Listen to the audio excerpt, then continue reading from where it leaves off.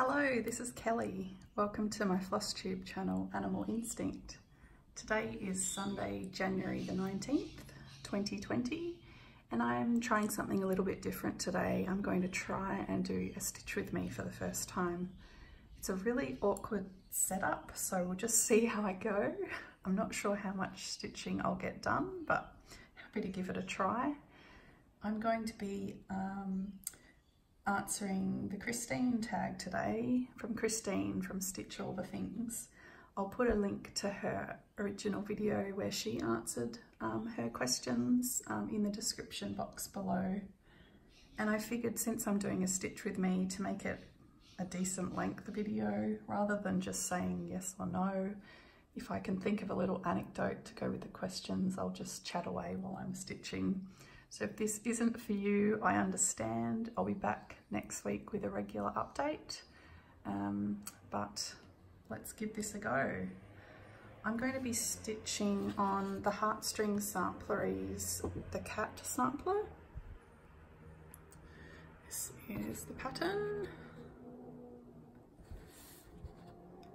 I wanted to find something where I didn't have to do much counting, and that house was perfect. I'm stitching this on 40 count Newcastle linen in the Legacy colourway by Picture This Plus, and I'm using the Cold 4 flosses. They're really pretty colours. Today I'll be stitching exclusively with the Gentle Arts Old Red Paint. I'm stitching with 1 strand of floss over 2 strands of fabric. Before I start, I'll just mention the state of my hands. It's probably not the ideal time to do a stitch with me where you're going to see my hands, but just in case you see some scratches on them, I mentioned last video I've been working at the Koala Triage Centre here in Adelaide, and I've continued to do that. I'm back at work, but I went in the evenings last week. And on Friday night, I had a little altercation with a koala named Feisty. Feisty lived up to her name when it was time to go to bed from her, she was perched in a tree, quite happy. It was just a little tree setup thing we have indoors, and it was time for her to go to bed. She didn't want to go to bed, and she let me know. So yeah, if you happen to see some kind of quite nasty scratches, it's okay. They're all healing fine. I just wasn't quick enough. It's my own fault. What else before I start? I think we can just get into it. We've had some beautiful rain here today in Adelaide. And so you'll probably hear the rainbow lorikeets are just so happy that they're nice and wet, and you can definitely hear them chirping. I hope that doesn't bother anyone. Now I just want to get the hang of stitching this way. This is a very unnatural position for my stitching. I'm sure there's an easy way to do it, but that's all right. We'll just give it a go. So the first question. Have you ever called into a radio station, and why? I can't think of a time when I ever called into a radio station. I used to listen to the radio a lot more when I was younger, especially as a teenager. I loved my music, but I was always too shy to call in. About, I can't remember now, maybe a year ago, maybe it was 2, time flies. I did actually get asked to be interviewed on a radio station at the ABC studios when I lived in Canberra, and I was a bit reluctant. I was pretty nervous, but I decided to just have a go, and in I went. It was the day before I was flying to Alaska to volunteer my veterinary services at the Iditarod sled dog race, and they had somehow heard that I was doing this. I'm still not entirely sure how, and had contacted me. It was really intimidating. I had to go and put the big headphones on, and I was so scared. My voice was a bit shaky, especially to start with, but thankfully the journalist was lovely and put me at ease, and we had a fun chat for about 45 minutes.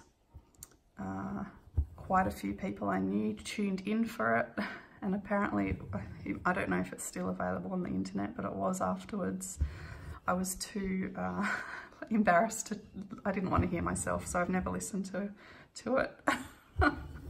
The journalist said she enjoyed the chat, so I guess that's a good thing. But yeah, not my preferred thing to do. What was an odd task or chore you were given as a child? Sorry, just checking that the lighting's okay. That's probably slightly better. I had a pretty normal childhood. I can't think of any strange chores that my parents tasked me with. One thing does come to mind when I was in year 6 in primary school, so I was 12. We had a bit of a strange teacher. She was new to the school. She gave us all sorts of different chores each day. I had 2. My first one was, once she'd arrived, she would give me her car keys. I'd have to go open her car, which was a little Ford Capri convertible, so very fancy car back in when was that, 1992. Anyway, I'd open up the door and I'd have to pull out whatever she wanted in the class for that day. So it would be her handbag, maybe box, maybe bags, could have been anything, but she didn't want to do that herself, not even her handbag. And my second chore for her, like daily chore, was to make her a coffee. I'd have to go to the staff room where the students weren't allowed normally, but I had special permission, and I'd make her a coffee. I was not a coffee drinker at that stage. I didn't really know how to make one. And she was not a very popular teacher for many reasons. I was a very good girl, and I wasn't the sort of student to do naughty things or get in trouble. But I did get a small bit of satisfaction every day because there was a spice rack in the staff room, and I'd just sprinkle something different in, just a tiny little taste of something different every day with her coffee, and she didn't seem to notice. But it was always fun to see her take her first sip and wonder, will she taste this today? One of my friends had a really terrible chore every day. Looking back on it now, I mean, just it wouldn't fly these days. So we'd come in after lunch and we'd all sit down on the ground around her. She was on a chair. She would take her shoes off and read us a story, and my friend's job was to massage her feet. I mean, oh wow. We came out with a few sort of corkers like that years later, and our parents just had no idea of the things she was, I guess how she was treating us. Anyway, I survived. Okay, next question. Do you remember any recurring dreams from your childhood? Yes, I do. I'm not sure how old I was when I first started having this dream. Fairly young, I would say. And I would have a dream regularly that a big male lion had escaped from the circus. This is back in the 80s. And he had made it to my grandparents' backyard. And I mean, I can still picture the dream today. I had it that many times.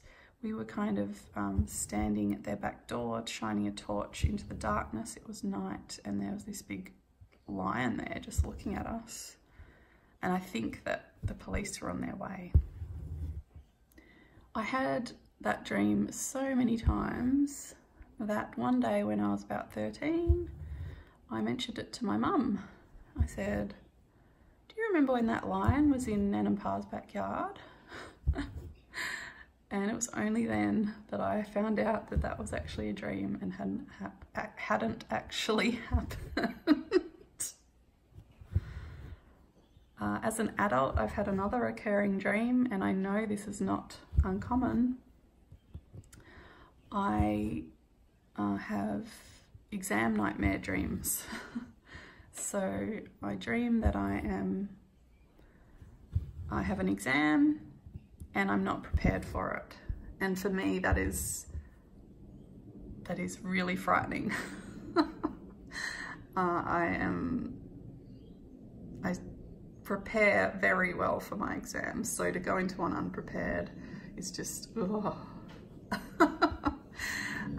When I first started having these, it would be maths or physics, like high school maths or physics.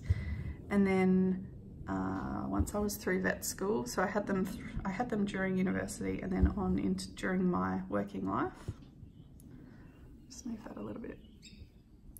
It merged into or morphed into equine medicine exams. That was one of my least favourite subjects. And I had them for, I would say, another 8 years after I graduated and was working. And then I realised probably around 10 years that I wasn't having those dreams anymore, which was really interesting. I don't know why they stopped. But I have spoken to other people and it's not uncommon. Oh, the holes are a bit hard to see at this angle, but we're doing okay. Okay, next. Can you curl your tongue? Yes, I can. It's a genetic trait, so either you can or you can't, and if you can't be taught how to do it. It's interesting. I don't know what advantage it gives you, if any, being able to curl your tongue. But there you go. Okay, next. What is something you have struggled with throughout your whole life?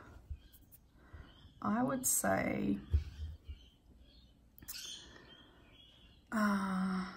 self-confidence and believing in my own abilities.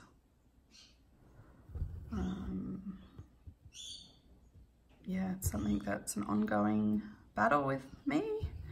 I am working on it all the time though. I thought that postgraduate study would be out of my reach. In my mind, I thought it was for smart people. And then, you know, looking back on it, I do have a veterinary degree, so there must be some degree of intelligence, but it's funny what your mind tells you. And as I mentioned, like public speaking, that radio interview, frightening. But speaking in a crowd, in front of a crowd, I struggle with, and that's another reason I have started my FlossTube channel, just to get a little bit more practice being comfortable in front of a camera. I know when I'm filming, I'm not really, there's no one watching, but I am constantly aware. I'm thinking of you all in your living rooms, yeah, taking note of what I'm saying. So thank you so much so far, yeah, for all the subscribers and all the comments and the likes. It's really very flattering, and I'm really enjoying doing it. And I think it's also helping me on my own, with my own, you know, self-development, boosting my confidence. So thanks everyone. Okay. Can you parallel park? And can you drive a stick shift? I try to avoid parallel parking. Yeah, as other people who've answered this tag have said, you had to do it to pass your driving test. I can do it, if there's another way, I'll probably choose that over a parallel park. Fine reverse parking, that's not a problem. Don't love parallel parking. Stick shift, we call that a manual car in Australia, so manual as opposed to automatic. My own cars have always been automatics, and like many people here in Adelaide, I think they might have changed the rules since I learnt to drive though, we would take our driving test in an automatic because it was easier to pass than a manual, and the license that we received would allow us to drive automatic or manual car. I have a feeling that may have changed, and you may have to specify one or the other now, not really sure. When I was going through vet school, the first few years we had to spend most of our holidays on farms, getting familiar with being on a farm and handling animals. So it's kind of working as a farmhand, getting work experience. And one of the ones I went on, it was my beef cattle farm prac. I just had this sneaking feeling that I might be expected to drive a ute. I don't know why I thought that. But I just let them know when I arranged to come visit. I didn't know them at all. They were just, they'd had vet students before, and they were on a list in the area that I wanted to go. So when I contacted them, I did just let them know that I was, you know, really a city girl with not a whole lot of farm experience, and that I at that stage couldn't drive a manual, but was willing to learn. I might just I'll do one more. So I just wanted to be upfront so they didn't get their hopes up. Let me just turn. Now, my Lowery is a little bit squeaky, so if it screeches, I'm so sorry. It's not too bad. So when I got to this farm, they were so nice. It was just a young couple, and they had a little 2-year-old son. And basically turned up, took my stuff inside. The farmer took me out to the ute because he wanted me to learn to drive. He plonked his 2-year-old son in the passenger seat, no seatbelt. Just standing up, holding on, and he handed me a VB, so the Aussies, for the non-Aussies, it's a beer that I probably wouldn't normally choose to drink, but that's okay. And he just said, go and teach yourself how to drive and familiarise yourself with where all the gates are on the property, because we had to do quite a bit of mustering of cattle. And so off I went. It was impossible to sip a beer and drive at the same time. I was not on any public roads. I was on, you know, their own private farm. But that just shows you how laid back they were about the whole situation. Anyway, I taught myself how to change gears and use a clutch, and had lots of fun. By the end of my fortnight with them, they kind of reluctantly agreed that I had, I must have a bit of country in my heart somewhere, because I had gotten up to speed pretty quickly and we had so much fun. They were, the husband and wife were on a horse each, and I'd be backing up in the ute, bringing all these naughty cows in for various treatments that they needed.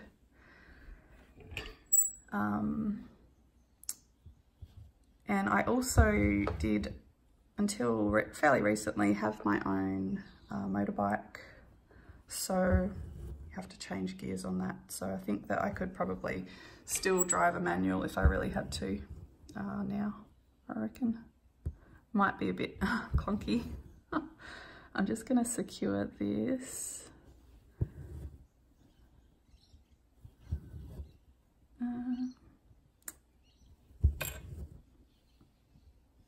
Yeah, the lorikeets out there.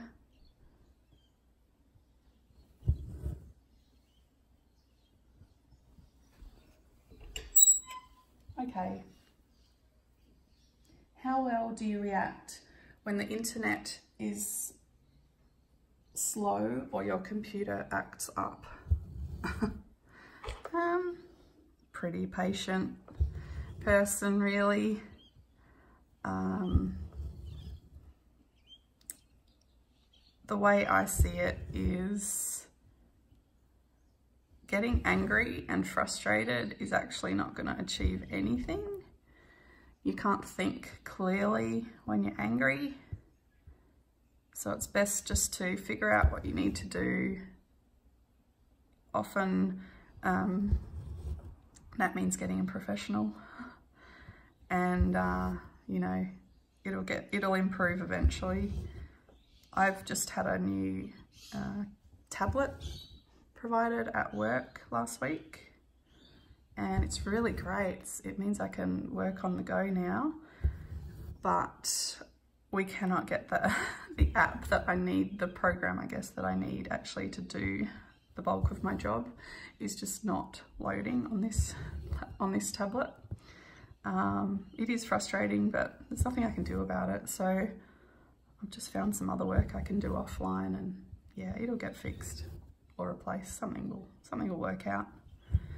I've had 2 instances where I've moved house and there's been delays getting my internet set up. Twice it has taken 3 months to get internet. The first time I did lose my cool a bit on the phone, but I was required to ring, I guess I could say the name, Telstra. Every night after work, I'd be on hold forever. I'd get a new person every night. I'd have to start over again and explain my situation, and I got quite fed up with it. Then started asking for managers, and then eventually I got given a direct line they weren't in the call centre. It's kind of like I guess it was a much further up the line than where I had been speaking. But yeah, 3 months to get internet, that is frustrating. Even got me annoyed. But generally, I mean, it's technology. Technology's not perfect.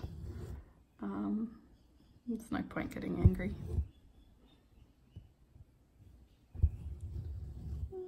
What's next? Have you ever sent a meal back to a restaurant? I had to think hard about this one. I don't think I have. I'm not really that kind of person. Again, the whole confidence thing, I just can't imagine ever sending something back. It did remind me of a time in India though, and it's kind of a funny story looking back on it. It wasn't funny at the time. So I thought I'd share that with you. May as well. What are we at? 23? Yeah, may as well. There's only a few more. So I'll set the scene because there's a bit of a story before we get to the restaurant. I was in India in a place called Jaisalmer, which is in the state of Rajasthan. And Rajasthan is kind of in the northwest of India in the desert. And the reason you go to Jaisalmer is to visit the historic forts, which are just incredible, and also to go on a camel safari in the sand dunes. So I was there with my partner John. This is a long time ago now. This is about 10 years ago now. And John liked to bargain. John also wouldn't have had any concerns sending a meal back. But by that stage, because we met in India, he's English, but we just met as travellers in India, and we'd probably been travelling together for about 2 months, I would say. And we had a bit of a routine. He was on a motorbike, and at that stage I was still taking public transport everywhere.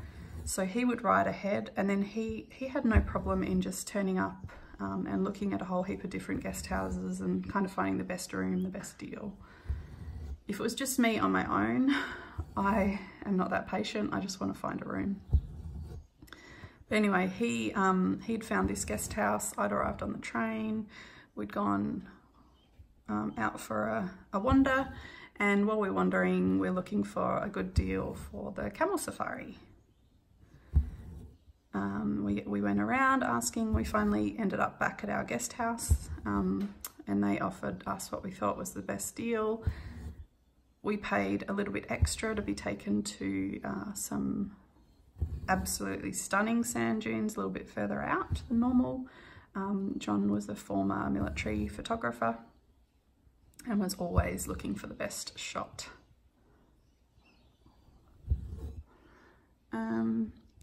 So we arranged this safari. It was one night out that you sleep in sand dunes. Oops, hang on. I normally do my crosses in this thread one at a time. So yes, we had sort of 2 days and 1 night out in the sand dunes. What am I going to do here? Sorry. Here. And so we got driven out, and so it was supposed to be 42 k's from town, these beautiful sand dunes that we paid a little bit extra for. We were a little bit suspicious when we were dropped off, because it seemed that we hadn't actually gone too far from town at all. And we thought, oh, well, maybe the camels will take us further out. We saw the camels, so we had like a camel man, a guide, and the 2 camels. One was called Michael Jackson. I can't remember what the other one was called. Silly names. They were a bit scrawny. They seemed to be carrying a lot of stuff, and we felt a bit guilty because they were supposed to carry us as well. They also weren't padded really well, so it made for quite an uncomfortable ride. We ended up sort of getting off and walking for big chunks of it because it really was not comfortable. Anyway, we'd been going for a good few hours. It was a really hot day, I do remember that.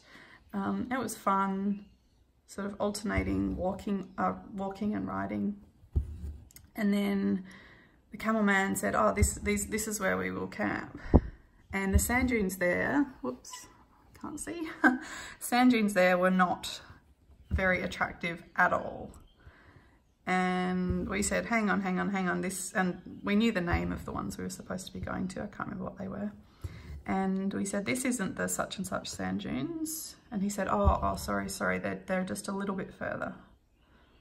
So off we went a little bit further. And he said, this is the sand dunes. And they were nicer. When I say nicer, a lot of them had just like vegetation growing on them. They didn't make for that beautiful, you know, desert shot of just sand and sky. That's really what we wanted. But it was too late by then, so we were both a bit annoyed. It was too late to do anything. We didn't have mobile phones or anything like that. We couldn't like ring anyone. We were basically just this guy. We needed to do whatever he said because he knew where we were. We had no idea where we were. Anyway, we were able to frame some pictures carefully so that it looked like the nice sand dunes. If I can slot in a photo, I'll see if I can find one. I'll pop it in here.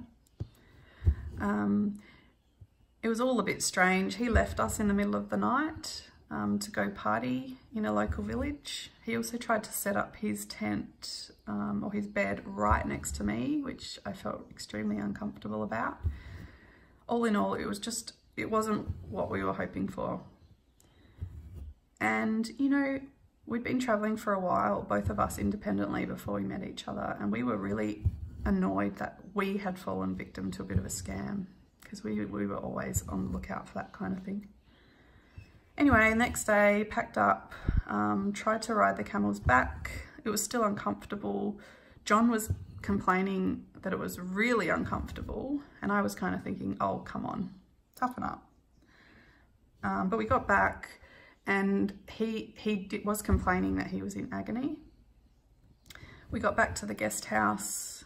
He wanted to go and confront the manager because there were a lot of things that weren't done as we expected. And it just happened when we turned up, there was a whole lot of fresh arrivals from the train just wandering up and down the street looking for somewhere to stay because there are a lot of guest houses in that area. So John took it upon himself to warn everyone away from this guest house, or if they, if you do decide to stay here, do not go on one of their safaris, and that's their bread and butter. So they don't want people saying that. They don't want people scaring people off. The manager wouldn't take him seriously, and John was just getting more and more frustrated. And I mean, we were both tired. We hadn't slept very well either. And in the end, he, on the street outside the guest house, he pulled his pants down and showed everyone his bum, which, oh my gosh, was a sight. It had been rubbed red raw.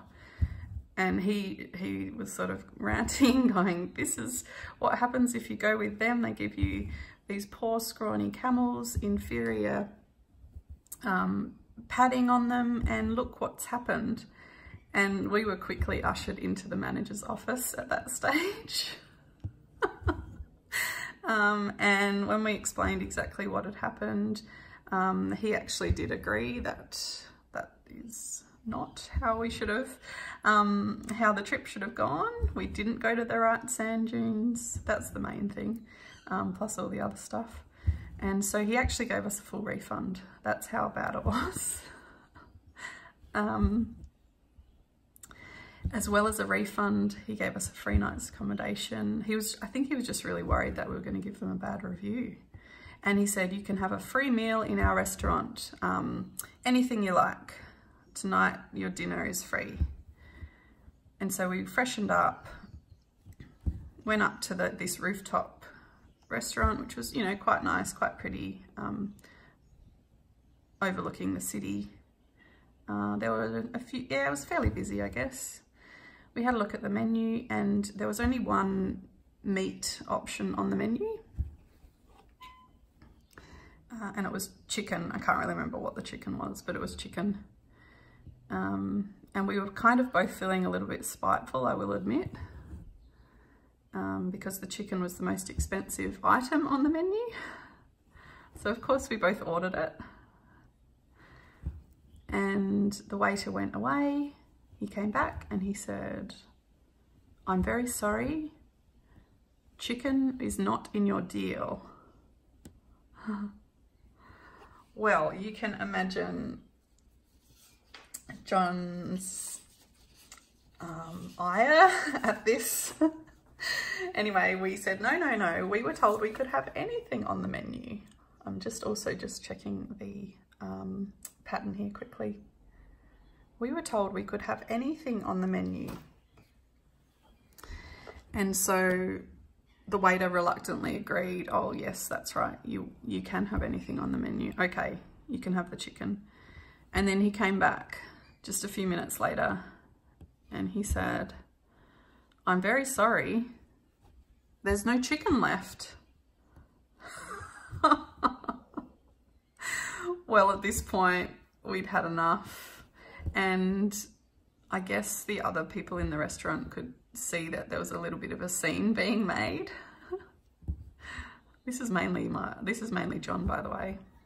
This is not my style at all, but I fully supported him on this occasion. And a journalist came over. Oh, whoops. Is that right? Nope. A journalist came over, introduced himself, said, oh, is something wrong? I'm such and such and I write for some local paper. And we explained what had happened. He spoke to the waiter, and what do you know? Not too long later, we had our chicken. We were both too afraid to eat the chicken. Oops, again, I keep forgetting I'm not in camera. Because we just did not trust that, you know, something wasn't done to it. I don't think we really ate much of it at all. So we didn't send our meal back as such. But yeah, what a night, what a memory. I actually found my journals from that trip. I took really detailed journals just recently, and I read my account of that night, and it just had me in stitches. His bottom, I've never seen anything like it. It was horrendous, and for the poor guy, he had to get back on his motorbike the next day because we were going to our next destination. So not fun. Okay, I need another piece of floss. I think we're almost there now. It's 30 minutes until dinner time and you haven't planned anything to make. What do you do? I've always usually got some leftovers in the freezer, so it's no big deal. Or I've usually got, you know, salad stuff in the fridge, plus protein of some sort, chicken or fish. So no big deal. I don't tend to do a lot of cooking during the week. I like to do prep on the weekend, and then my nights are free to stitch. Okay, there's two more. Is there a word you've always pronounced incorrectly but didn't realise it until later in life? I think a few people have mentioned how when you read a lot as a child, you don't necessarily realise or understand the correct pronunciation of words, and that happened to me a lot too.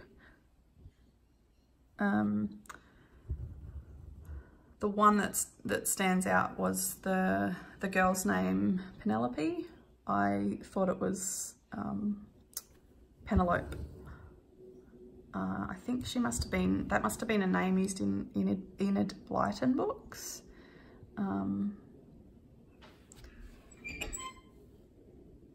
Penelope. And yeah, never lived that down. Penelope. The other thing that I did was, I don't know why, I thought the Bangles song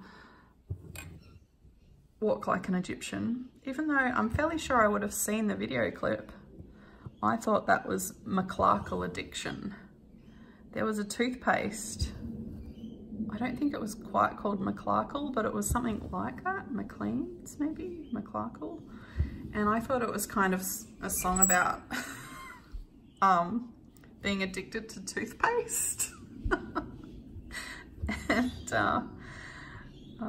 one of my cousins recorded it onto a cassette for me and labelled it McClarkle Addiction.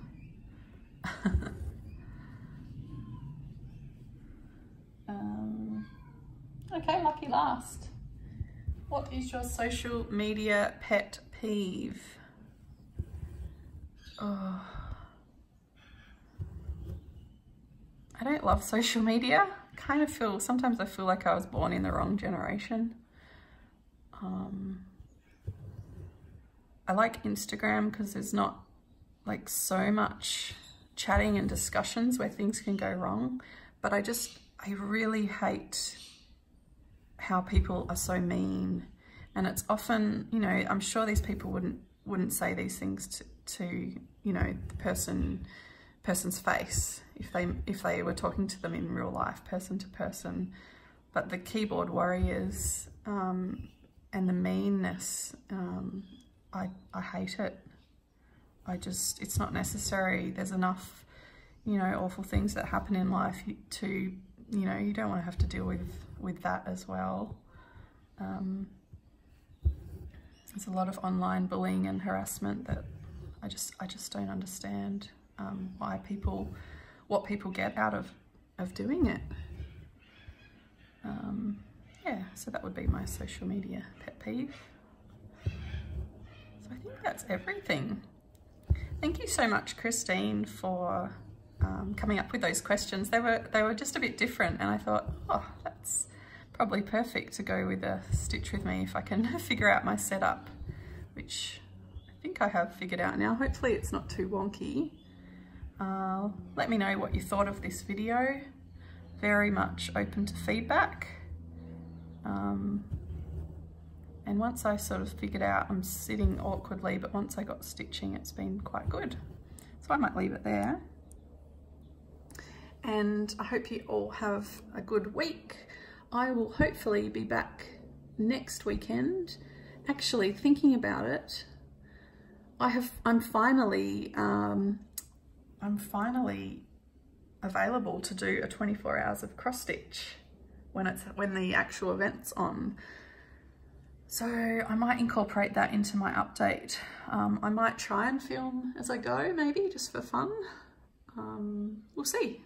So yeah, I'll be back one way or another in next weekend. So have a great week, and we'll talk to you again soon. Bye.